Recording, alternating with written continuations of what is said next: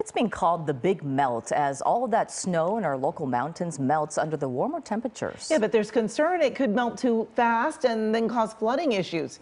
KCAL News assignment editor Mike Rogers is at the desk. And Mike, one of our local agencies is already planning for this, right? Yeah, Amy and Susie, we just kind of talked about it a little bit earlier in the show up at Yosemite when they had to close part of the park there due to flooding concerns. And now LADWP is also trying to do their part to help mitigate any flooding that might happen. I want to show you this picture that they sent us today.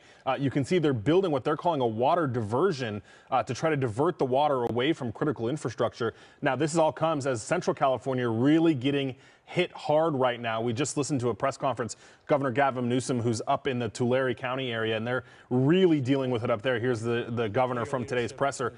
Now, I can tell you that the concerns are mostly up there because of the Tulare Lake. I don't know if many people know about that. It was a lake that existed many, many years ago, but throughout our historic drought, dried up.